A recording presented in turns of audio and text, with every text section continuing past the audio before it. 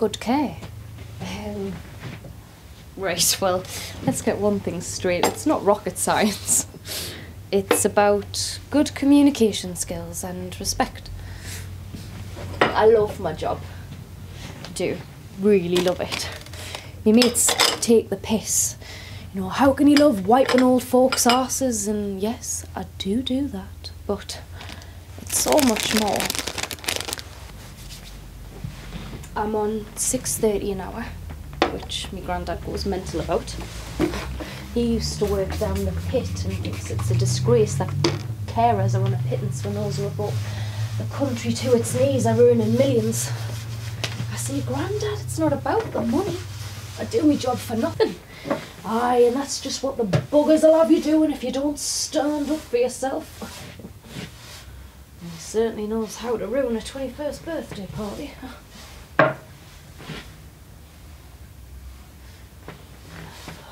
Maybe I should slap a bit of lemon balm on him. Calm him down. Here, have a whiff. It's gorgeous. Dead fresh. I use it on the clients. I massage the hands. They love it. I was given this by some wife I met on a course.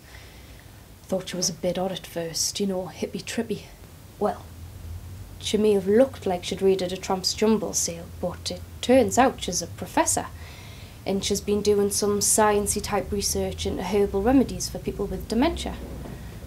And, well, she gave us this. I said, no, we don't have budget for out like that, but she wasn't after any money. She said, just try it and let her know how I get on. And do you know what it is? I swear to God, the residents seem calmer.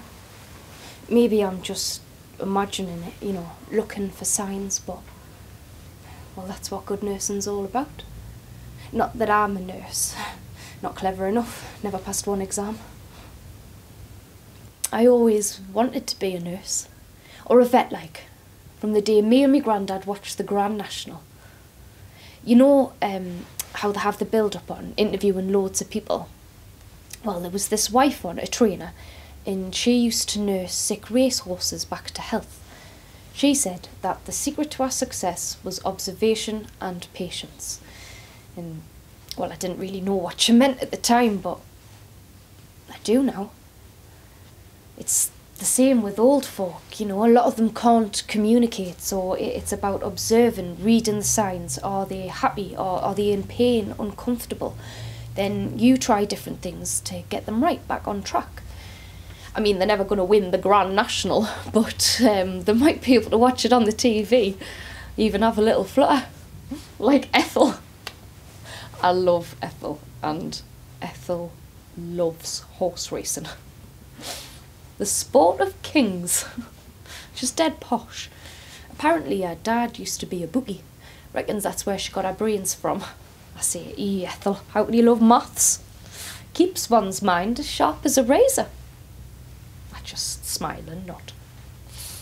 She repeats herself a lot. It's the dementia. I pretend like I'm hearing it for the first time. There's no point telling her. She'd only get distressed, and well, my job's to keep her calm, safe and happy. When she's happy, when she's watching the racing. So every Saturday I'll read out the runners from the Daily Mirror, and she'll pick the ones that she wants to back.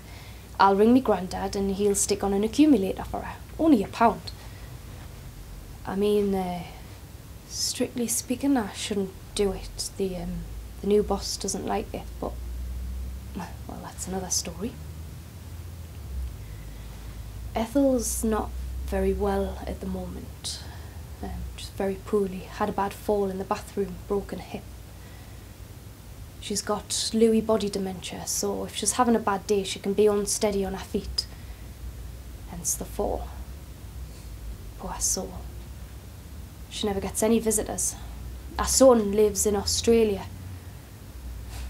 Just because you have kids, it's no guarantee that they're going to look after you. This place has taught me that much. Don't get me wrong, I don't blame the families. People have their own lives to lead, and, well, our residents need specialist care, and they get that here. What people don't realise is that good care isn't all about the money. It's about the people. it's people that make a difference. The way I see it, I treat all the residents in here as I would my granddad. It's as simple as that, really. Because of all these cuts, we've had less money for nice things like arts and crafts. Thank God for Channel 4 racing. So, anyway, getting back to my story, Ethel's picked out our 4 horses and my granddad had placed the bet. Me and Ethel were in the lounge watching the racing. This all happened before our 4. Well, didn't the first 2 horses win? Stacey's Choice at 16-1, bless her. She'd only picked that one because of me. I told her it had no chance, but she insisted. It's not about the money.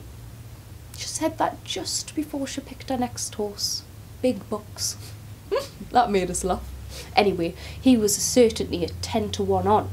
Hardly worth including him in the bet really, but she said it reminded her of her dad. So, an outsider and a red-hot favourite have already romped home. The bet is well and truly on. The 3rd horse to race is Bobsworth. She'd picked him because her husband's name was Robert. I'll be seeing him later. I smile and think, not unless you're visiting the cemetery you won't, pet. Anyway, doesn't Bobsworth go and win it at 5-1? Ethel is delighted, as so am I. If the next horse wins, Ethel could be set to collect big style.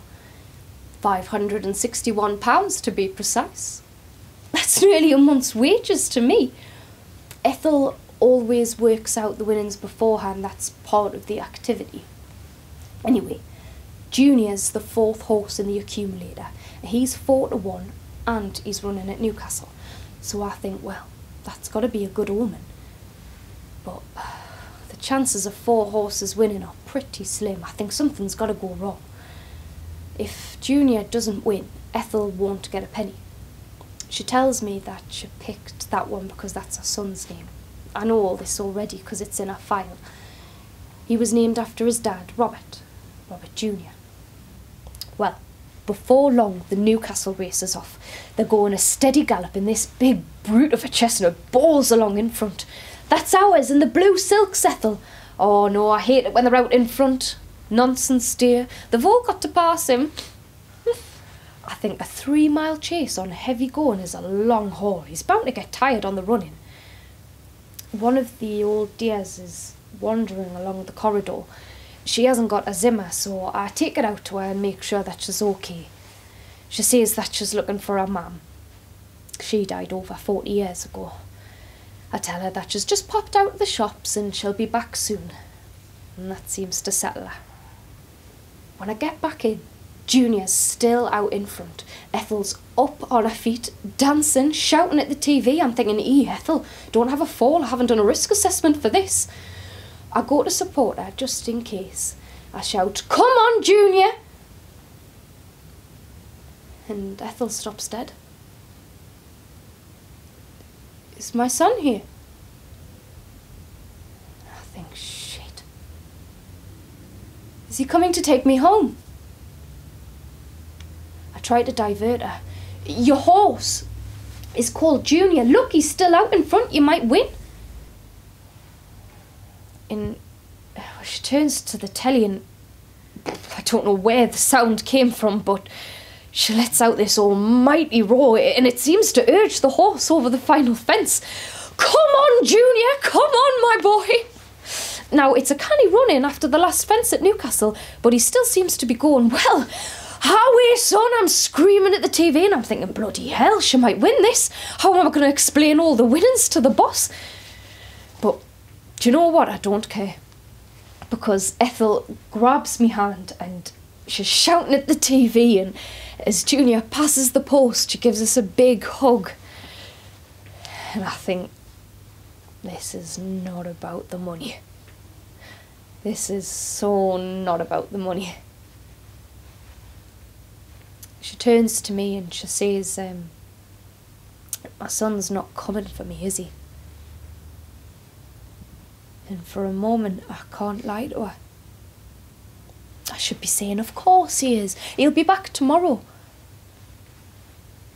But she's looking into my eyes and She seems perfectly lucid as she says, "It's okay.